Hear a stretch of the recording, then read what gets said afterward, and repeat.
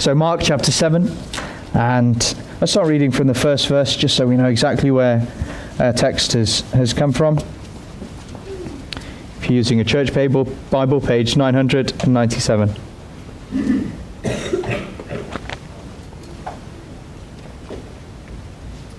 The Pharisees and some of the teachers of the law who'd come from Jerusalem gathered around Jesus and saw some of his disciples eating food with hands that were unclean, that is, unwashed. The Pharisees and all the Jews do not eat unless they give their hands a ceremonial washing, holding to the tradition of the elders. When they come from the marketplace, they do not eat unless they wash. And they observe many other traditions, such as the washing of cups, pitchers, kettles. So the Pharisees and teachers of the law asked Jesus, "Why don't your disciples live according to the tradition of the elders instead of eating their food with unclean hands?" He replied, "Isaiah was right when he prophesied about you hypocrites. As it is written, these people honor me with their lips, but their hearts are far from me. They worship me in vain. Their teachings are but rules taught by men. You've let go of the commands of God and are holding on to the traditions of men." And he said to them, "You have a fine way of setting aside the commands of God in order to observe your own traditions. For Moses said, 'Honor your father and your mother,' and anyone who curses his father or mother must be put to death. But you say that if a man says to his father or mother, 'Whatever help you might otherwise have received from me is korban,' that is a gift devoted to God, then you no longer let him do anything for his father or mother. Thus you nullify the word of God by your tradition that you have handed down, and you do many things like that."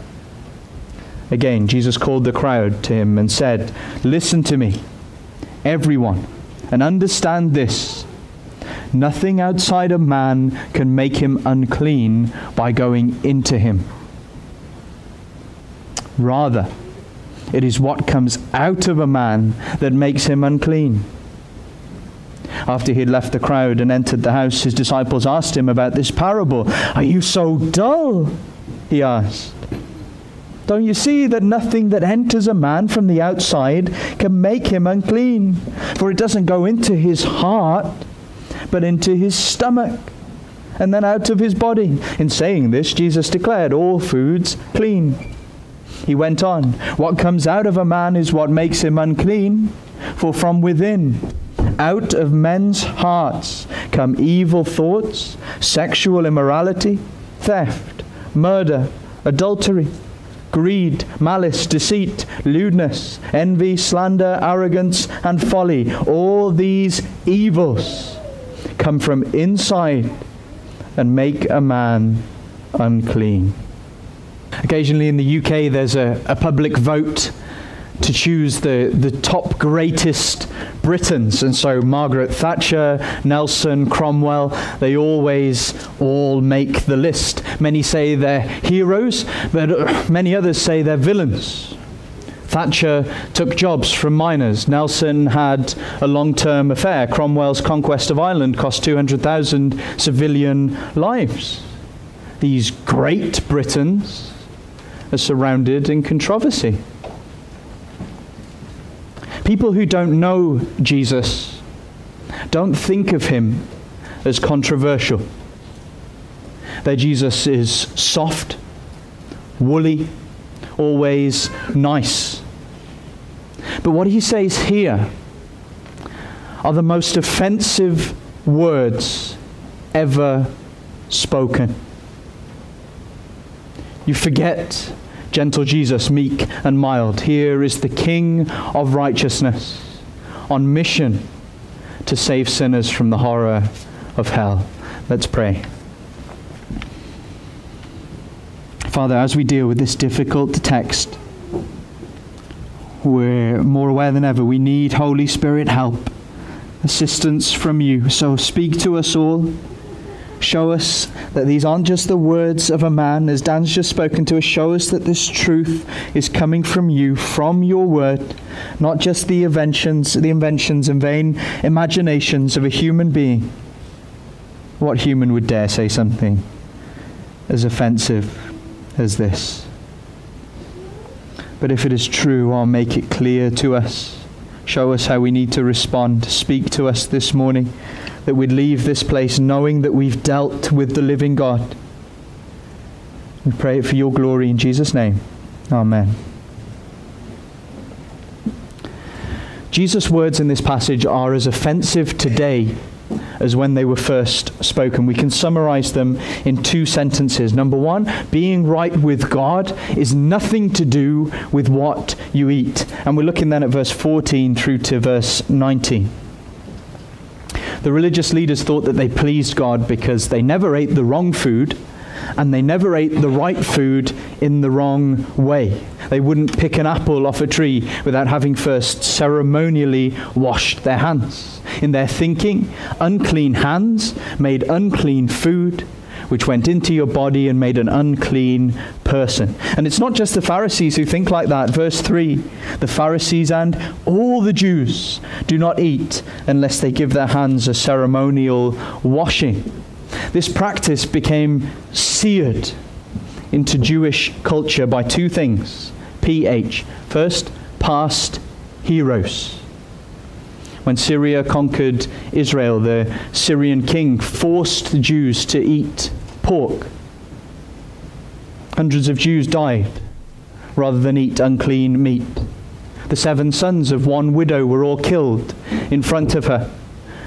And she stood there and watched as they died, encouraging them to resist. Past heroes, you see how they'd want to be? Like these great heroes of the past. Then present humiliation. Now Rome is in charge. And the Jews want to be nothing like the foreign soldiers that walk through their streets and march on a diet of salted pork. So you get why these traditions have become so important. It was a reflection of their heroes and a reaction to their humiliation. It was ingrained, it was built into the culture. They relied on tradition to separate them, to identify themselves as Israelites, and to keep them right with God. And so you also see then how offensive Jesus' words are here. He's saying your scrupulous tradition that you all follow is worthless. What you eat has no effect on your standing with God. Now this is so revolutionary that the disciples didn't get it. They think it's a parable, verse 17. But this is clear, plain teaching. It's not a picture story. Jesus is just saying it how it is. If somebody notices the details and grasps a situation quickly, you say, he's got a sharp mind. Well, the disciples are the opposite. The Lord Jesus says, are you so dull? After all you've heard, after everything they've seen, the Sermon on the Mount, Jairus' daughter being raised to life, and yet they still are failing to grasp the gospel. So the Lord Jesus explains again, verse 18, are you so dull? Don't you see that nothing that enters a man from the outside can make him unclean? For it doesn't go into his heart, but into his stomach, and then out the body. In saying this, Jesus declared all foods clean. And so the first application for you this morning then is that there is no list of banned foods in the Christian faith. You are free to eat anything you choose. You can eat any part of an animal, the tail, the tripe, the trotters. It doesn't make you unclean. Japanese Christians aren't defiled when they eat a live octopus. The Maasai aren't unclean when they drink the blood of a cow. When people are lost in mountains for days and become so hungry they eat strips of flesh off dead bodies, even that doesn't make you unclean. Nothing entering your body through your mouth can make you unclean in God's eyes. Now that's important in a world that's obsessed with eating and diets. If you choose to be a vegetarian, that's your choice. If you choose to follow a specific ethical diet, that's your choice. But you can't call it the Christian way, and you can't force your views on others, because Jesus said all foods are clean. Dan and I were at lunch with some friends once, and we ordered this chicken that was smothered in barbecue sauce and wrapped up in thick bacon. And our friend said grace, and it was a simple grace. I'll always remember it. He said, "Thank you, Lord, for declaring all foods clean. Amen."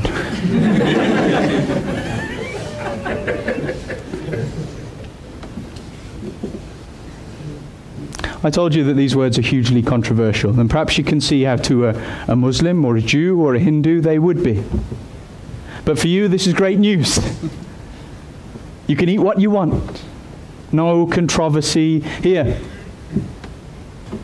Well, it's controversial because of what Jesus says next. You see, if a little girl asks grandma for a bowl to make mud pies in, she doesn't open the top cupboard and get out the Royal Doulton, does she? She gives her a plant pot or a bowl that's already ruined. And this is why food is inconsequential. Even if it had potential to make us unclean, even if it could ruin us, it wouldn't matter because we're already ruined. Jesus says we're already there. We're already spoiled, already defiled. Just when pleasing God seemed possible, Christ shows us it's harder than we ever imagined. Being right with God is not about what we eat. Being right with God is about who we are. Looking now at the rest of this passage, verse 20 to 23. Jesus spells it out to the disciples. God's not interested in what's in your stomach. He's interested in what's in your heart. You know that the heart represents who we are. It represents the whole person. Soul, mind, spirit, emotions. That's what we mean when we talk about the heart of a person, isn't it? That's what God will examine. When he judges us, he will search it out completely. Every facet, every part of our character, of our person, God will examine. Does that make you uncomfortable? It should. If it doesn't make you uncomfortable, are you like the disciples? Are you dull? Have you come to church for years and never realized that it's deeper than what you say and what you do? Pay attention now to what God the Son says about your heart. Verse 20. He went on, what comes out of a man is what makes him unclean. For from within, out of men's hearts, come evil thoughts, sexual immorality, theft, murder, adultery, greed, malice, deceit, lewdness, envy, slander, arrogance, and folly. All these evils come from inside and make a man unclean. You see, it's not just the disciples' heart.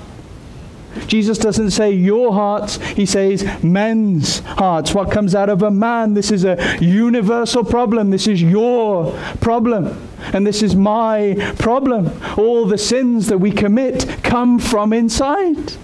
We are the source. And so now you see how controversial this is.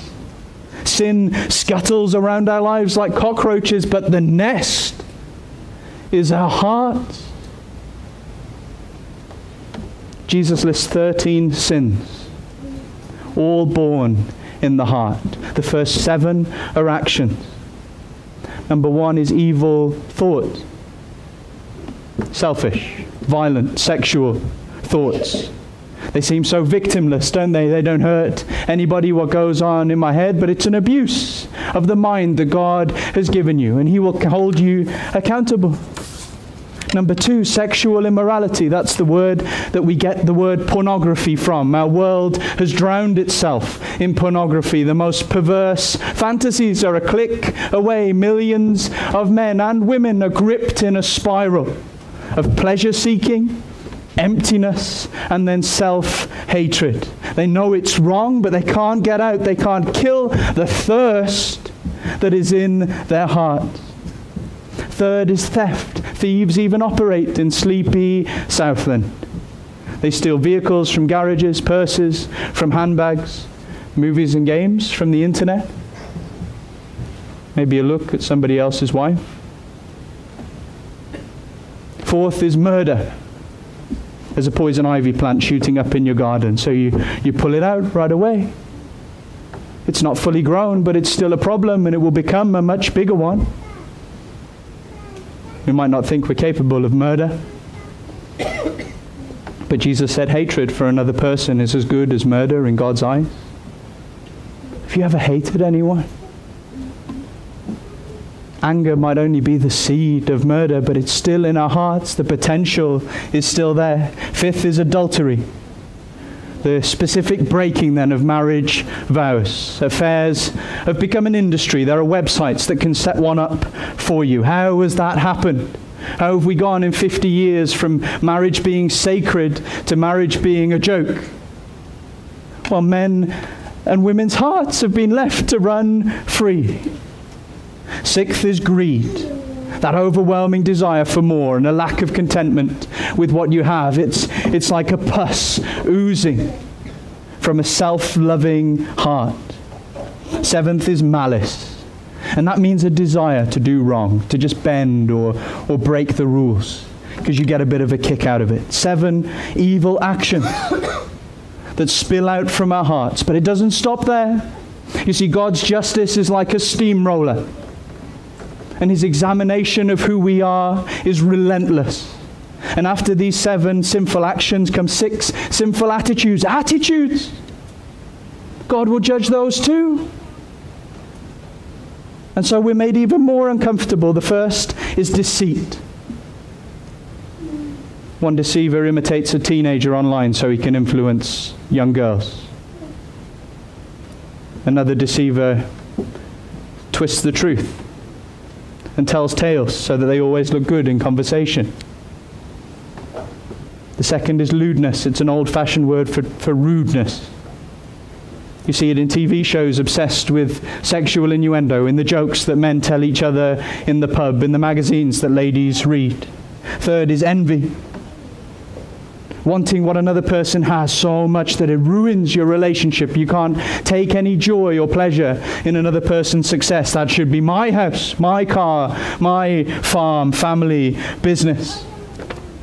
It comes out in gossip and favoritism and resentful glances. But it all starts in the heart.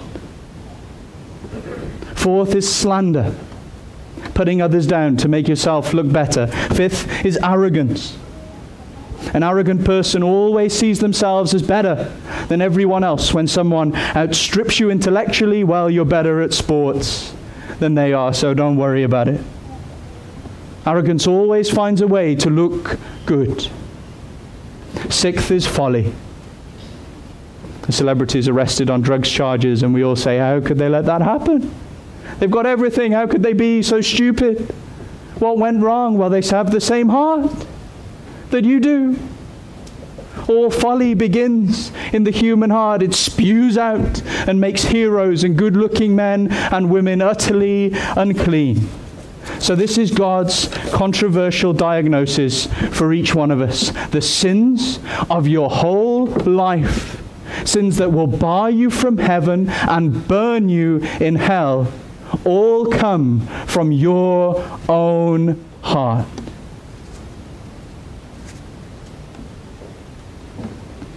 Now, when the doctor gives bad news, there are 2 questions we ask. What does it mean? How's this going to affect my life? 3 things. Number 1, you're totally corrupt. There's an American family whose water came from a well in their back garden, and they started noticing a strange taste and smell, and the police later discovered that a neighbor had murdered his girlfriend and dumped the body in the well. How much of the water was contaminated? Was there a clean cup anywhere in the well? No. Our hearts are like a bloated, rotting corpse in the well of who we are. How much of us is contaminated? Every part. We can get worse. If that corpse is allowed to stay there, to linger, to fester, we could commit much worse sins. But it doesn't matter because we're already totally corrupt. Every cup of water we bring from the well is tainted. Our actions and attitudes flow from a poisoned source. Secondly, you're totally responsible. And this is the hardest thing about what Jesus is saying, the hardest bit to accept. because we want to believe with every ounce of who we are that really we're good people. And the things that we do wrong, well, they're just mistakes. Deep down, we're innocent. And we can wish that with everything that we are. But Jesus is saying it's nonsense. God sees you for what you really are. He sees the seething mess of sin that your heart is. And you can point your finger at your circumstances and say, I'm a victim. But God, whose finger counts, points back at you and says, no, you're responsible. It's your heart. And you will pay for your sin. And thirdly, totally lost. See, Romans 2:16 says a day is coming when God will judge the secrets of men's hearts, the things that nobody else sees, that nobody in this room knows about, not even your wife or your husband. Every detail of our shame, every wicked thought, action, attitude will be judged by God. Does that make you shudder? Now that you see what your heart looks like to a holy God, aren't you squirming in your seat? Do you see how hopeless you are before the judge? A criminal sweats as he sees the evidence mounting up against him, and he starts to count the years he'll be serving. 5, 10, 20 years. When God judges us, and all those open sins and secret sins come spilling out everywhere, and the evidence mounts up and up and up, what hope will there be then for you of heaven? None. God will send every sinner to hell, not for 20 years, but eternity. The second question we ask is, well, what then must I do? If the doctor says diabetes, there's much to do. There's diet and exercise and insulin injections. But what can we do about our sinful hearts? We can't make up for them by doing good. You know that? We can't fix the problem by trying to change ourselves, by trying to be good people. Our best efforts are tainted by the corpse in the well. The best thing that we can bring out of ourselves is filthy water. Our best efforts are going to be tainted with the smell and the taste of death. We're totally corrupt, responsible and lost. And so we are totally dependent on something outside of ourselves. We are totally dependent on God. You see, we can do nothing. But Jesus, my Lord Jesus, has done everything. Your life isn't worthy of heaven. But Jesus' life was perfect. He never broke God's law. Always obeyed him. You deserve death and hell for that rotten heart. Jesus deserves life and heaven. But he willingly died on the cross and suffered hell in place of anyone who will believe on him. Jesus Christ took your rotten heart in all of its filth and showed it to God and said, this is me. He presented it to God as his own, offered it to God as his, and God crushed him as if he was the sinner. He judged Jesus like the pervert, the thief, the murderer, the gossip, the liar, the fool that you have been. Christ took your judgment and offers you forgiveness. He took your heart and offers you a new heart. Even his own heart that's free from sin and shame. You can't help yourself, but Christ can. So you pray to him. You beg him to take your heart and give you his. You repent of your sin. You turn from yourself and the way you've been living. It's time for total change. A new heart, a new life. Believe on the Lord Jesus Christ. We read earlier a little section from Psalm 51. You know, King David was a wicked sinner. He had a heart just like me and you. And from that heart came lust. And that lust led to envy, then theft, then adultery, and murder, and deceit. But God showed him his sin. And he broke his heart. Has he done that for you this morning? Has she shown you how empty, how fruitless, how useless we are left to ourselves? Can you repent like David did? I remember reading that quote somewhere. Many people have sinned like David, but very few repented like David. Could you repent like him this morning? Turn from yourself, throw yourself on God's mercy. Pray David's prayer, hide your face from my sins, blot out all my iniquity, create in me a clean heart.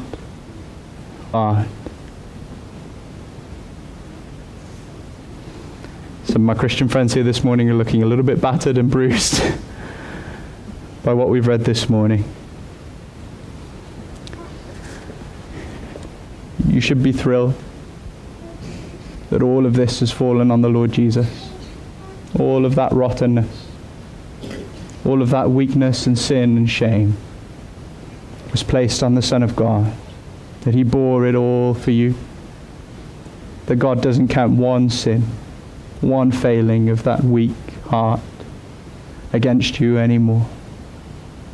All is forgiven. Jesus paid it all.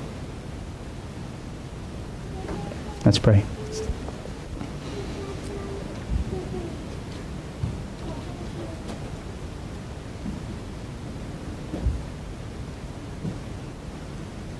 Father, we marvel at the grace